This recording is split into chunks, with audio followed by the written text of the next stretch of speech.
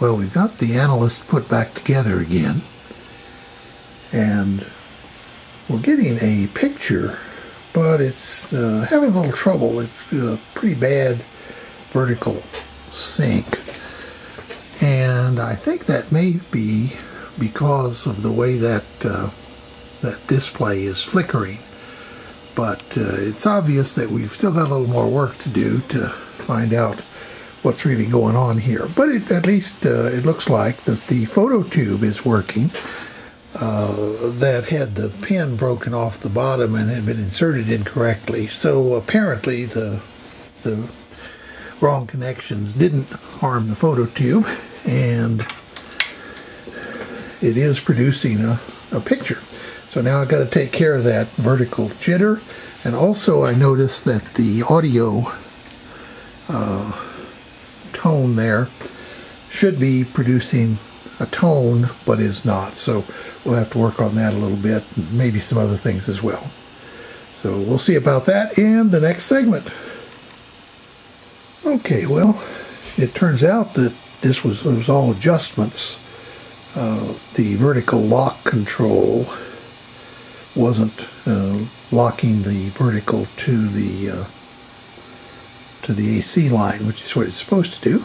So mostly it was adjustments. There's some down in there, and the vertical lock control actually is over on this side. It's kind of hard to see, but right in there. And those are the ones that fixed most of that problem. Still not real happy with the picture, but I think that I'm going to be okay with it, at least for now, while I work on that sound problem. Maybe that there's something in common there, perhaps a voltage problem or something.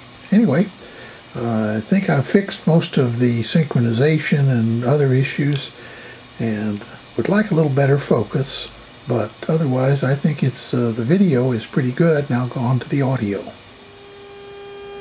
Well, as you can hear, I fixed the audio problem. This is the switch over here. Turn on some more lights so you can see what I'm doing here.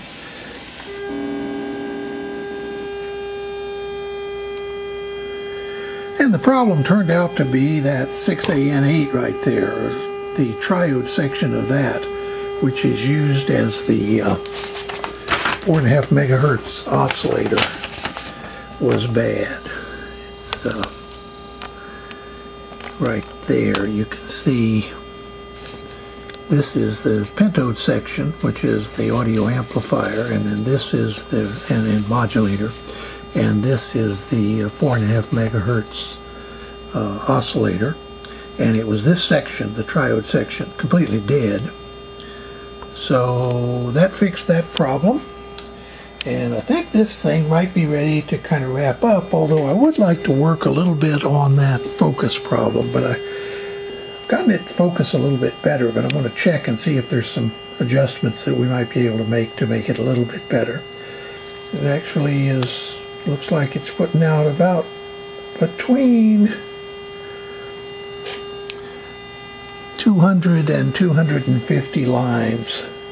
This is the 250 point, and that's kind of hard to see there, but just below that. So about 250 lines, which probably for this TV is about right. I'm doing a kind of final check on the operation, and what I discovered was that the video output, you see right there, you see it has a switch to switch the polarity. Well, it was working fine in one position, but not in the other. It turns out the problem was the amplifier had a bad resistor. I'll show you the circuit here. You notice the video switch here picks off a signal from the plate or the cathode of this 12BH7. The video signal comes into the grid, and it's supposed to be pretty balanced, 1.5K in the cathode and 1.5K in the plate. Notice that there's a ground or an AC ground through this capacitor here. Well, it wasn't. The cathode signal was about 10% of the plate signal. The problem was this resistor. It was only reading about 230 ohms. So I've replaced that resistor. And now I'll show you over here on the scope. Turn off some of the light to get a little more contrast. There is one position. And then what I'm going to do is flip that video switch. And you'll see it disappears for a second. That's while the capacitors in the scope readjust. And I'll have to readjust the trigger a little bit here. But now you see, you get, there you can see the sync pulse is positive going. And there you can see it's negative going. So I think that's the last thing in this unit. Everything else checked out. So now what I'm going to do is button it up and then move on to something I like to do with a new piece of equipment before I put it away for a while, and that is to go through all of the tube sockets and check the voltages and resistances. And I'll show you that in the next segment.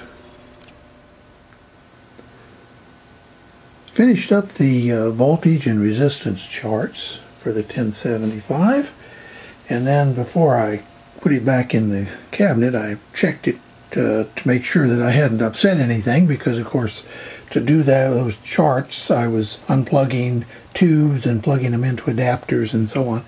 So I wanted to make sure that everything is still working, and it is. So I think this wraps up the 1075, and I may do some waveform checks at some point, but I think for now I'm going to put it back in the cabinet and add it back into my collection. So I hope you enjoyed watching this, and if you are at all interested in old vintage TV repair gear, this will be useful. It's a pretty narrow field, but one that I enjoy, and also allows me to use this equipment to work on old vintage TVs, so it's almost like stepping back into the 50s. Anyway, good luck for now. Hope to see you again. Bye-bye.